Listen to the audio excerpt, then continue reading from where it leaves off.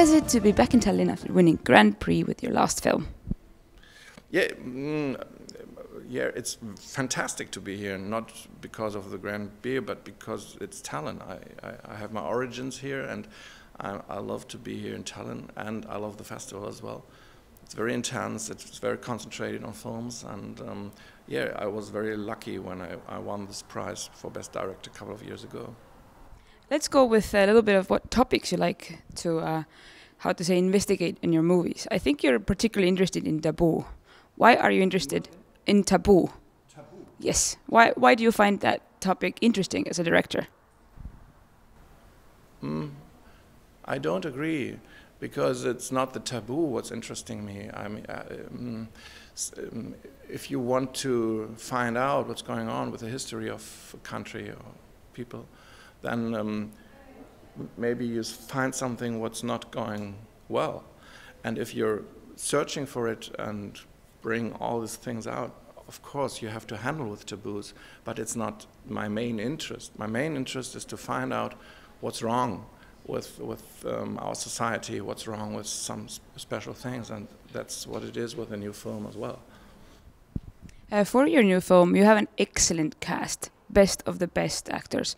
Was that crucial in the filmmaking? You knew it from the beginning, or that came along with the process? You were writing and thinking like you very much know who you have to be, or it was a casting process? Because I love them. I love them so much.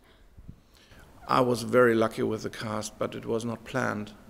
To be honest, there were other actors planned, but they didn't want to do it anymore, and so I asked the best actors in the German world, and because I love to work with actors, and they know it, that I have a very intense work in progress, they accepted it, and I'm very glad with Lars Eidinger. He's a very famous German theater actor, and Adèle Haenel, I didn't know her before, but she's now a superstar in France, and she did a great job and was very courageous. Courage has a lot of courage to do it, and she learned German. She couldn't speak one German word before, so she learned the whole language to shoot this film, and that means she's really passionate. You've said once that you had just an image, a vague image in your head, a thought, before you started writing this film. How do you describe this process, that as a director, you have an idea that you want to make a film about? How do you take the steps there as something that would maybe be something inspiring for other young filmmakers here in Estonia, thinking how they can make their films?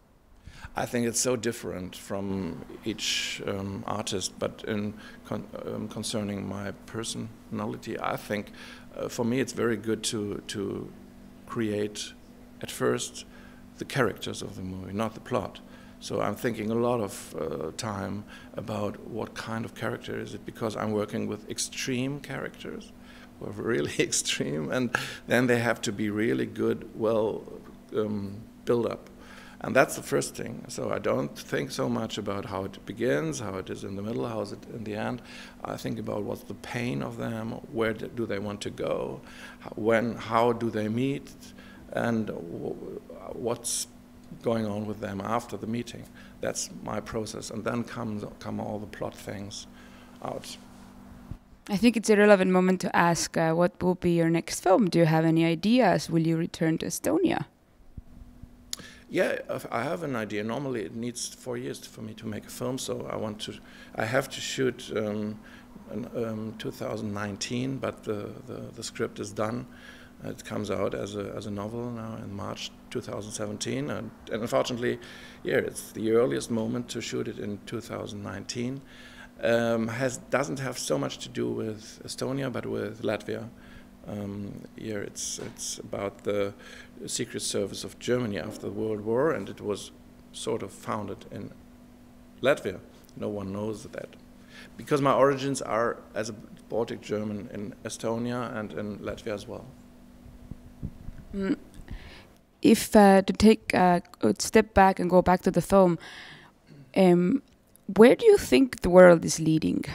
In some way, I find this film a little bit like a cure, help to think where to go. But where do you think right now, with all the political changes, where is the world leading?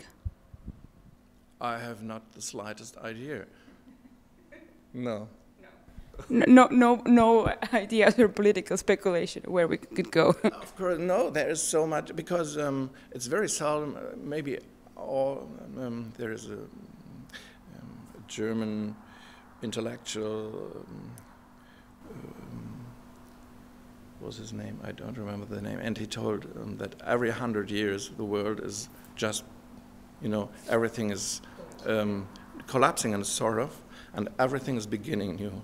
Maybe we do the same terrible shit again. And now I have the feeling, and a lot of people are thinking with all this shit what's going on with Trump and the right-wing movements in Europe and in the world as well, with Erdogan and so on. What's going on at the moment? Maybe we are at the beginning of a new era, and that's what everyone suspects, and me too. Nobody knows what's going on. Nobody, I think. Please don't ask me. Sometimes I just feel that right now, making a movie or being in the movie business becomes more and more irrelevant, and at the same time, you feel that you can do a change. And I'm biased, for example.